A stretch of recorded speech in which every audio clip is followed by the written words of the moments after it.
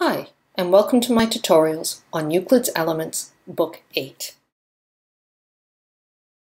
This video tutorial is going to be on Proposition 23 of Book 8. Now this proposition states that if we have four numbers in continuous proportion, and if the first one is a cube, then the last one is also a cube. So let's prove this.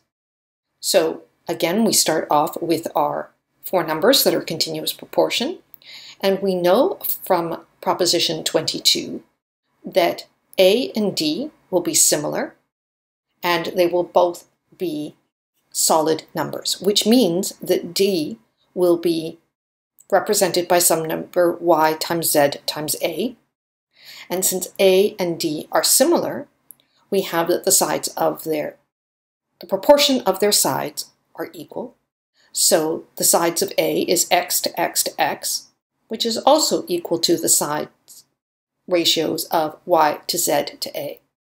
Now x to x to x is equal to 1, so obviously y to z to A is equal to 1, and we have that D is equal to y cubed. And that's it.